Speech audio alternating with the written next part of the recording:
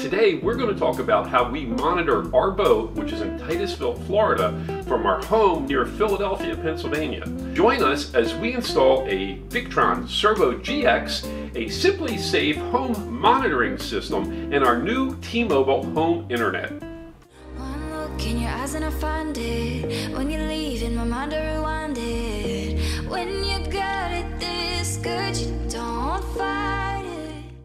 Well, part of this new connectivity upgrade we're doing on the boat is that we traded in our T-Mobile hotspot for this new T-Mobile internet. It costs the same, 50 bucks a month, and supposedly this is 5G. It's supposed to be faster, and it's unlimited instead of limited to 100 gig. We'll see how it works. I think it's going to be better than what we have. I know that. It costs the same, so here we go. Now, as you can see, the upload and download speeds are really pretty good on the new system. In fact, they're better than I thought. Now, a lot of friends of ours who have boats are opting to get the Starlink system right now. Now, technically, it's not really available for boats while they're moving. Supposedly, that breaks some sort of regulation, and Starlink can have you disconnected for it. So I'm sure they're going to work that out in the future. Right now, this system that we're putting in is about a third the cost. It's only $50 a month. And the startup is only $50 for the box, whereas on Starlink it's $600 and some to get that antenna up on the roof. So we hope this is going to work good for us now. We'll see how it does in the Bahamas, and maybe in the future we may add Starlink, and maybe we're using that a couple of months out of the year when we're in the Bahamas, and maybe we're just using the T-Mobile when we're in the United States. I'm not sure yet, but for right now we're going to stick with this T-Mobile system, and we're going to see how it does when we get to the Bahamas. Hey, well, today's project is I am updating our security system on the boat. Now, we have a security system currently that came when we bought the boat. It's, I don't know, 10, 15 years old. It works fine, and we're going to leave it because it's already hardwired in, and it does a good job, except the camera quality is not that good. So what I'm doing is I'm installing a simply safe system, just a home security system. The cameras are much higher end. They're 1080p at least, and we're putting them on additional cameras on each side of the boat, as well as in the lower helm here.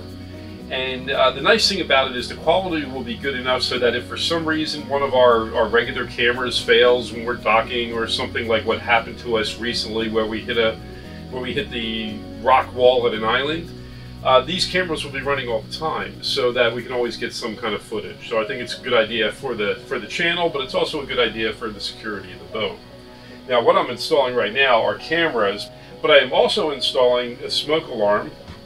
And we've got some water sensors I'm going to put in each of the bilges, which will tell us, in addition to our regular bilge sensors. The nice thing about this is there's bilge alarms in our boat now, but if I'm not on the boat and they go off, I'm not here to hear it. But with the new system, if the bilge alarm goes off, it's going to go to my phone, and no matter where I am, I'm going to know there's water in my bilge. It's part of a whole system that I'm doing. I'm also installing a Cerbo GX for our Victron system, which I'll get to probably either later in this video or maybe another video. But here are the components so far. We have these, typical magnet connectors for the doors, just like they've had forever, except that these are battery operated and Bluetooth, so we do not have to worry about running wires. The system also comes with a keypad so that you can, when you're entering and leaving. And also, it's nice that it comes off the wall. You can walk around with it if you need. So this is what happens physically on the boat, but it goes to our phone, it goes to our computer. Any sensor that gets triggered will automatically start recording. The cameras will go off if there's motion. And one of the nice things that this has that our old system did not have is the ability to tell it what type of motion we want it to detect.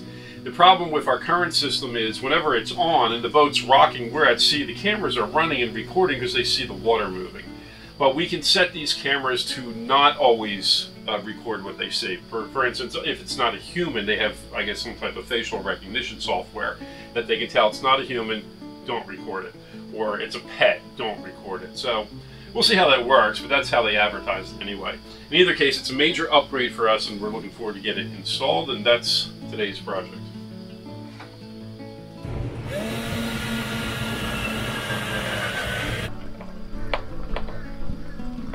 I hate putting holes in my boat.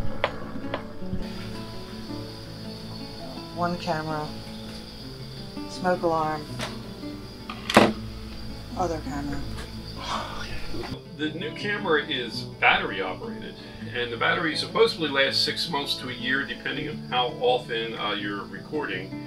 It's connected with a magnet, which has got me a little bit concerned. It's good. I mean, it stays on there pretty good, but I imagine if we're really chopping in the ocean, this thing's going to come off. So we're putting them right outside the door. I just figure if the weather's bad, we just reach outside the door, take the camera off, put it in here, back into the ICW or back into better weather. So we'll see how that works out. Maybe you'll see a video in the future where I'm lamenting the fact that my cameras all fell off the boat and are floating in the Atlantic Ocean somewhere. Offerings to the gods. But, you know, hey, if someone knows a way to secure these better... Well, I could get it where I want it and epoxy it. The problem is that it's not as easy to take on and off. Then I'd have to... It can still come on and off. I'd have to twist it off, but we'll see. I'll play it by ear. They're like $150 each, so I hate to lose them, but... Let's see. Well, today I am installing a Cerbo GX made by Victron, which is basically a control hub for our Victron inverter, our lithium batteries, and the solar chargers, basically everything that has to do with our lithium system. And it's a hub where right now I can monitor everything when I'm on the boat through Bluetooth, which either goes to my phone or goes to some gauges that I have installed. But what this will do, will also send all the signals out to Wi-Fi so that I can pick them up on my phone or an app or my laptop no matter where I am, which is important to us since we're now leaving our boat in Florida quite often. And the other real nice thing about this is it also has inputs for me to hook up sensors for the fuel tanks, the water tanks, even the bilge alarms or the bilge pumps can be connected into this. And it will also send out alarms to my phone wherever I am in the world if something goes wrong like that on the boat. So I think it's a really neat device. It's not particularly cheap. It's about $300 and some, but I think it's exactly what we need for the boat. It's going to take me a little while to install it. I had to order a couple of different cables. It takes some regular network cables. It also takes some VE direct cables. And they give you a lot of little adapters. Well, anyway, I'll show you as I install it. I'm not going to do a complete rip it apart and show it to you. I'm sure there's lots of videos where they tell you all the details, but I'll at least show you what I'm doing on my boat and how I'm using it. Okay, well, I have the Cerbo GX installed, and in case you haven't seen the previous videos, let me just briefly tell you how I've set up this system here. Now, on both sides of this room here, I have the lithium batteries. I have 2 on this side and 2 on the other side. They're 12 volts, 100 amp hours. I have them wired to create 24 volts, and both sets go to the bus bars that I set up over here, one positive and one negative.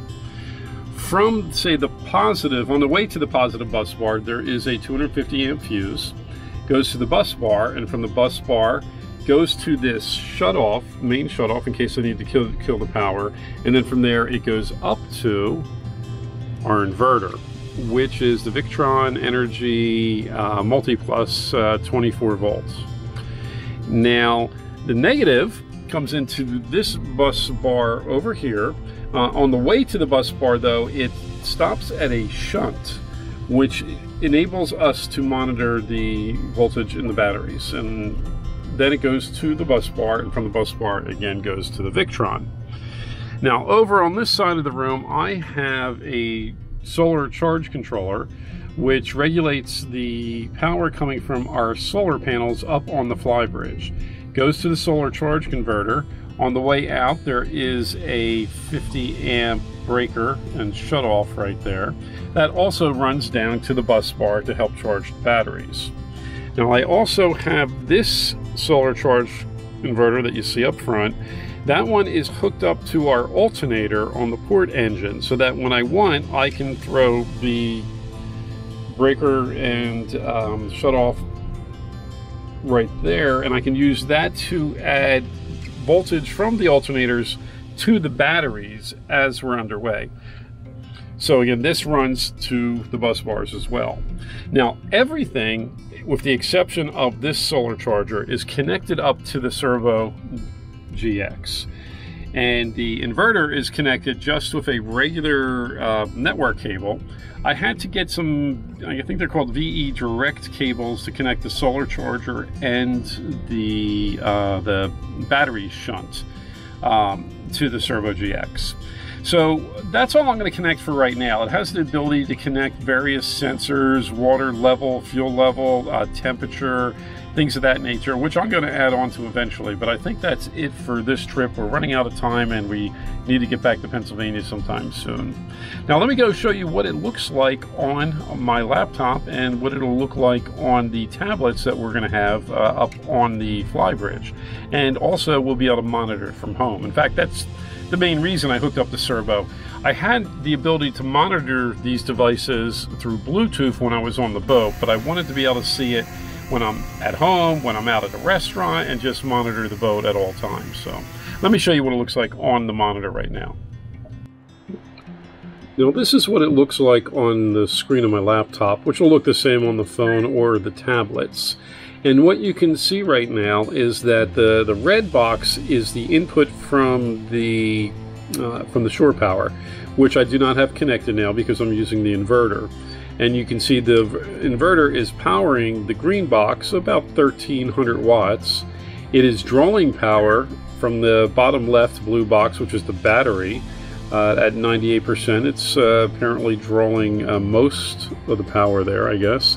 And the inverter is also being fed by the solar charger, which is the orange on the bottom, which is connected to our solar panels.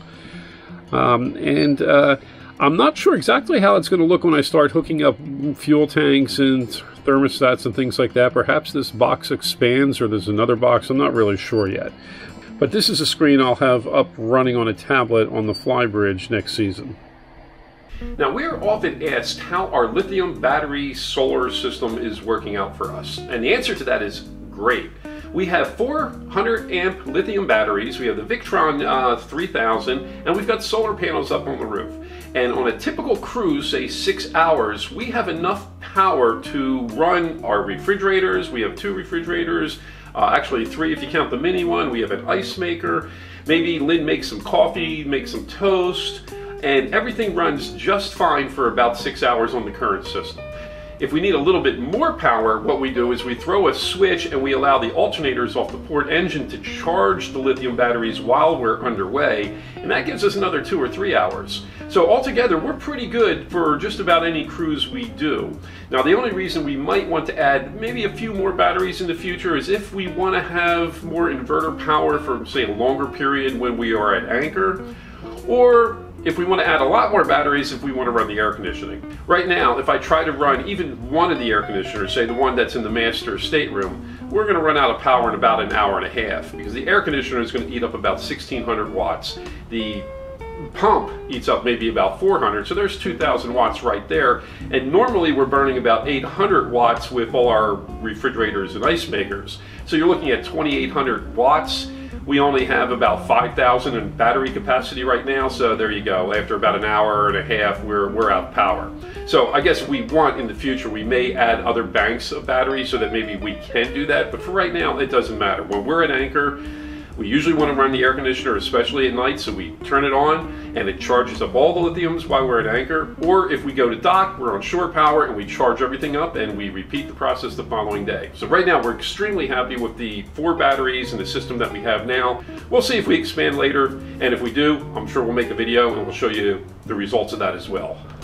Oh, Captain, my Captain, would you like some subliminal cookies? What are subliminal cookies? Oh boy, these are them. And these ones are particularly delicious.